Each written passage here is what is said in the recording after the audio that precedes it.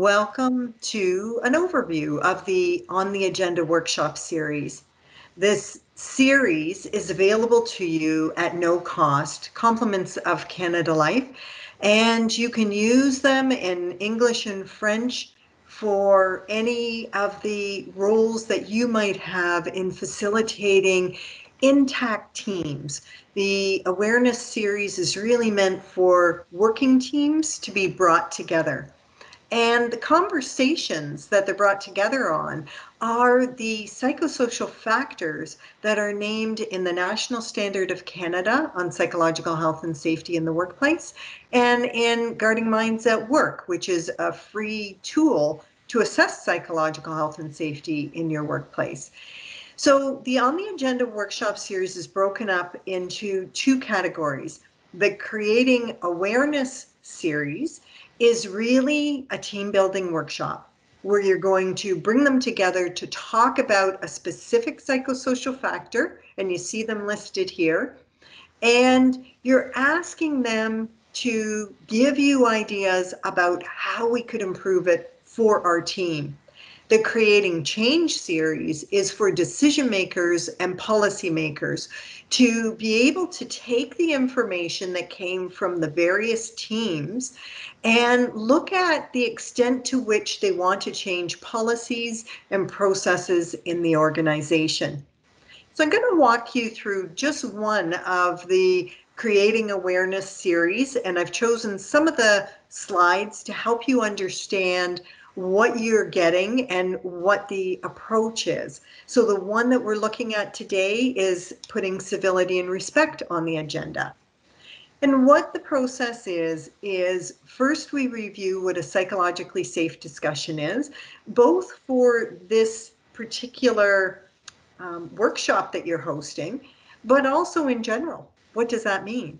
We define civility and respect as it is defined in Guarding Minds at Work and recognize what it looks like using the descriptions that are in the Guarding Minds at Work employee survey.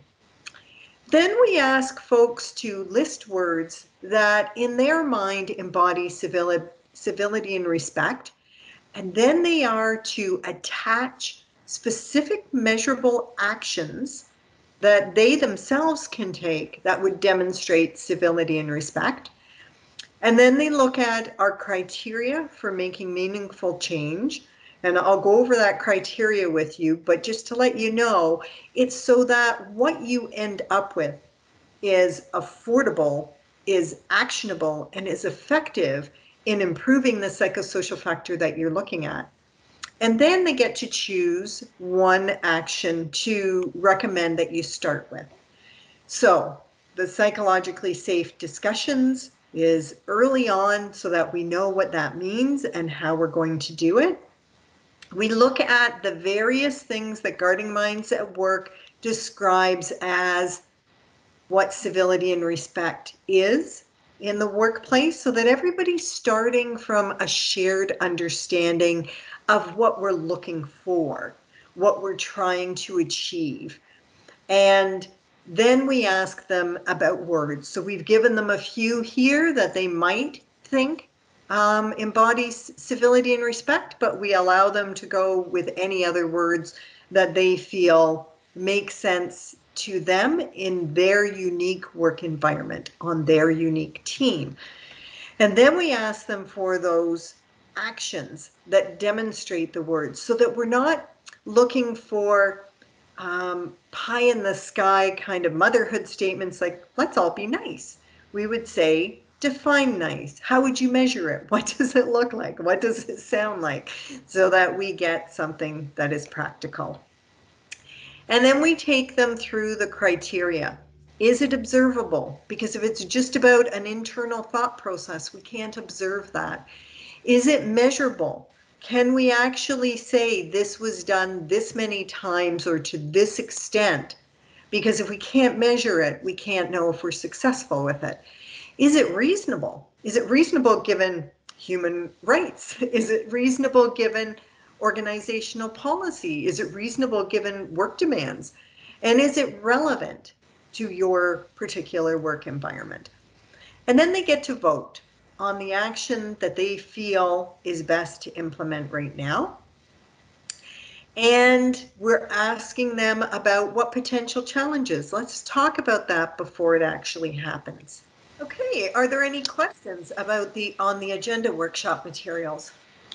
We do have a question from Sarah Jenner. With all the different psychosocial factors, how many would you recommend an organization focus on in a given year? And how do you decide on which ones to focus on? For Uh, instance, should it be by location, department, or by teams? great question. And it's a complex answer because, I mean, how many in a year? That's pretty simple. Not too many, because the more that you do, the more pressure it puts on people and the less likely they're going to adopt or commit to any of them. So we'd like to do one and then integrate it into the way we do work and then add another one.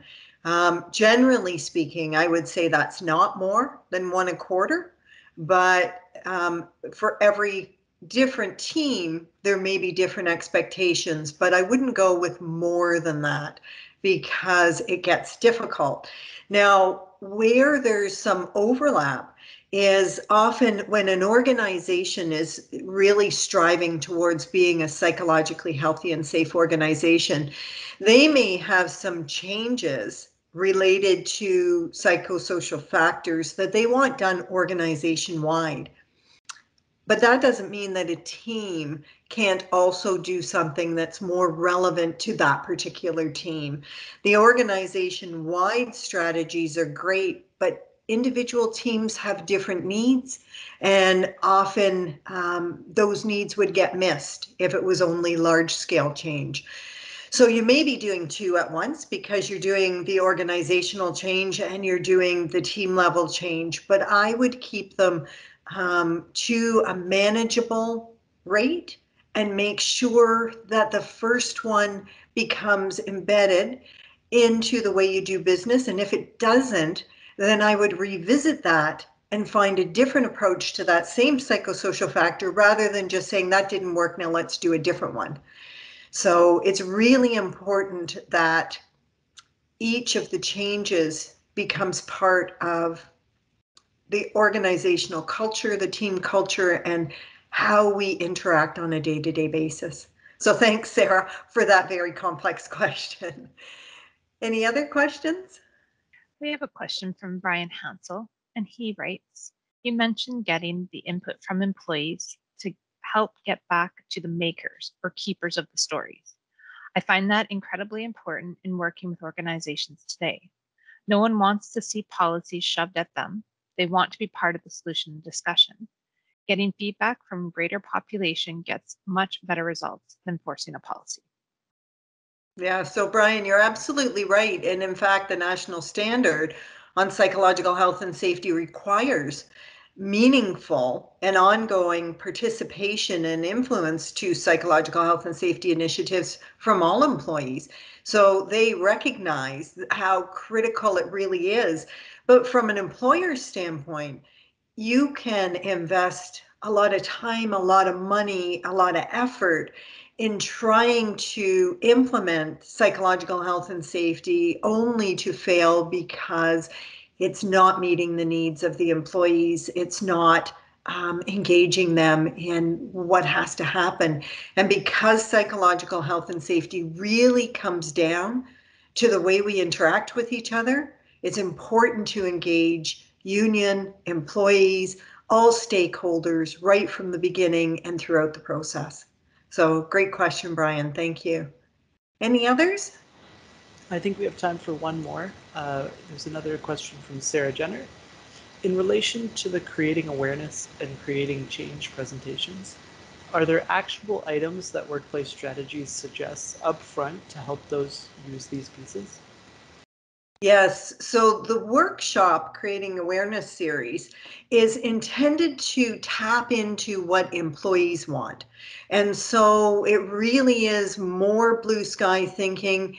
But even there are on our website evidence-based actions for psychological health and safety broken down by the individual psychosocial factors.